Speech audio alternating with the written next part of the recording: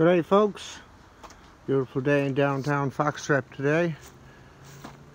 So update on the Recumbent project and how it's going. Pretty good so far.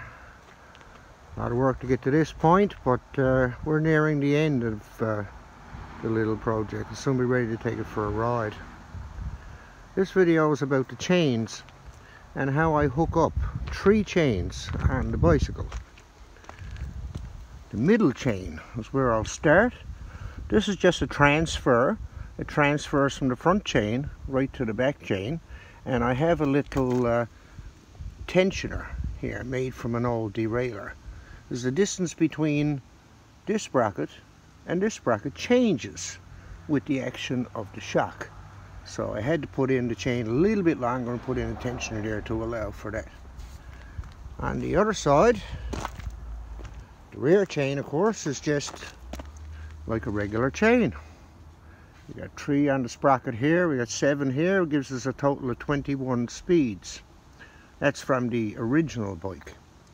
But now, since I'm driving that with a front chain, I have 3 here on the crank sprocket, and I have 2 right here on this sprocket.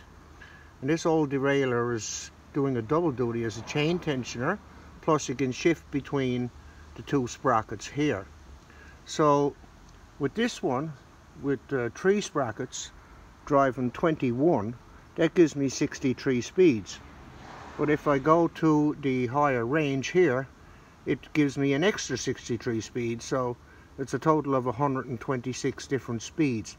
You can gear it down really low, or you can gear it up high. The highest one on this one here is 48. The lowest one here is 24. That's 2 to 1. That's a great mechanical advantage. 2 to 1, above and beyond what you're getting back here, which is a little better than 3 to 1. So this is how I do the 3 chains. It avoids the long chain droop that you get with long wheelbase recumbents with 1 chain, and I've built a couple like that so far. But the chain droop, not that it's anything wrong with it, I guess, but it seems to be much neater to do it with 3 chains like this. So as you turn this chain, it turns the middle chain, which turns the rear chain. So it's all about mechanical advantage. You can gear it down extra low, lower than the original configuration, or you can gear it much higher than the original configuration. So it gives you much more choices, many more choices to be able to either gear up or gear down. And the original one on the lowest speed was only 1 to 1, 28 driving to 28, so that's the lowest speed of all.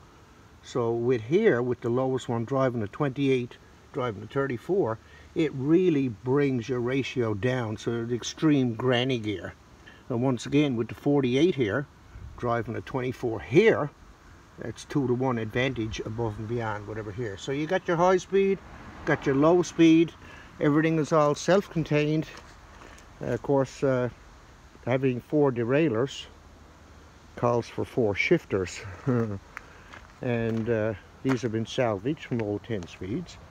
1 here, here, and 2 right here. Coming along pretty good. Soon be ready to get the seat and the backrest done and take it for a ride.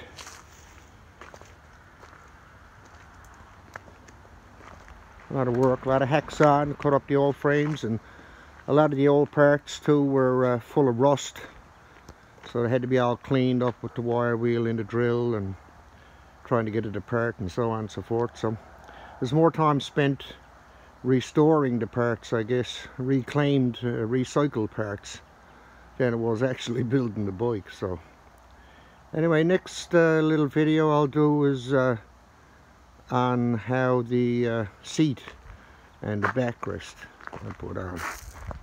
So there it is so far, guys. Just give you a little look and see what it looks like so far. Seat and the backrest now, and be ready to take it for a ride. Thanks for watching. Bye bye.